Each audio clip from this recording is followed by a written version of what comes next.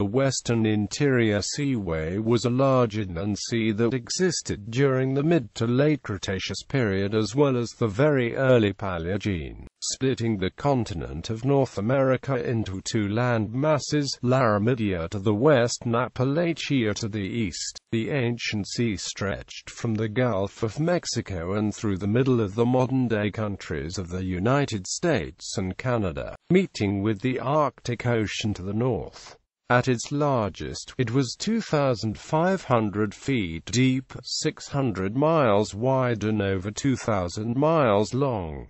Origin and geology. The seaway was created as the Farallan tectonic plates subducted under the North American plate during the Cretaceous. As plate convergence proceeded, the younger and more buoyant lithosphere of the Farallan plate subducted at a shallow angle, in what is known as a flat slab. This shallowly subducting slab exerted traction on the base of the lithosphere, pulling it down and producing dynamic topography at the surface that caused the opening of the Western Interior Seaway. This depression and the high eustatic sea levels existing during the Cretaceous allowed waters from the Arctic Ocean in the north and the Gulf of Mexico in the south to meet and flood the central lowlands, forming a sea that transgressed and regressed over the course of the Cretaceous. The earliest phase of the seaway began in the mid-Cretaceous when an arm of the Arctic Ocean transgressed south over western North America. This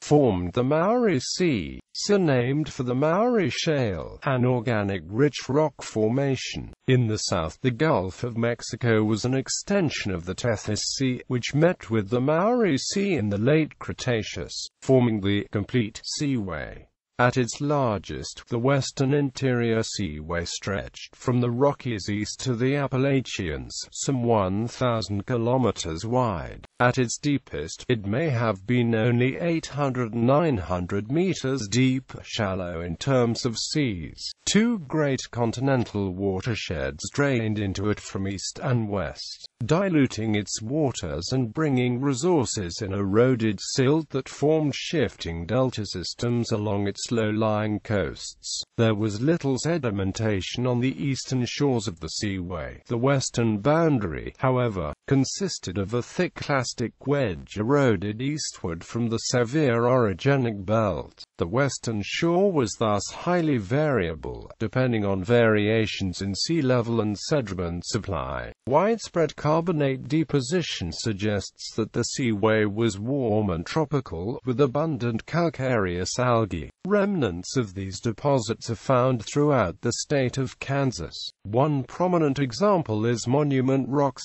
an exposed chalk formation towering 70 feet over the surrounding rangeland. It is designated a National Natural Landmark and one of the 8 Wonders of Kansas.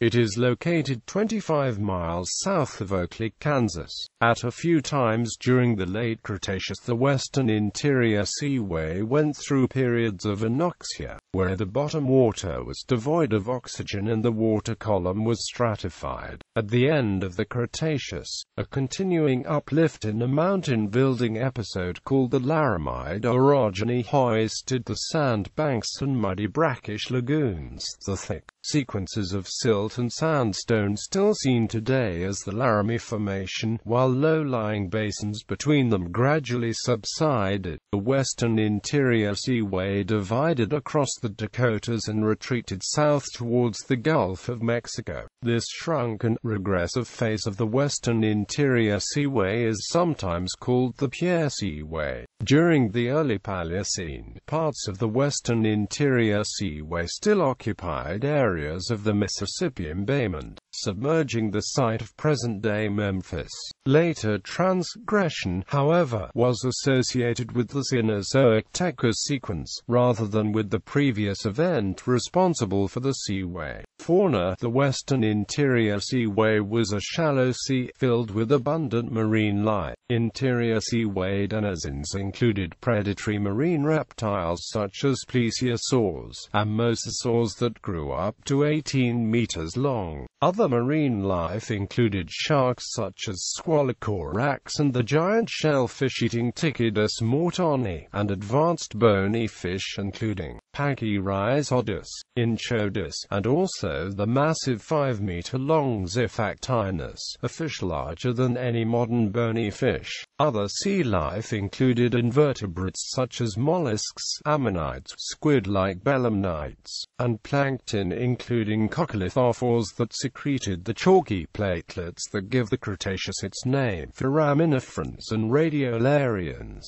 The Western Interior Seaway was home to early birds also, including the flightless Hesperornis, which had stout legs for swimming through water and small wing-like appendages used for marine steering rather than flight, and the tern-like Ichthyornis, an early avian with a toothy beak.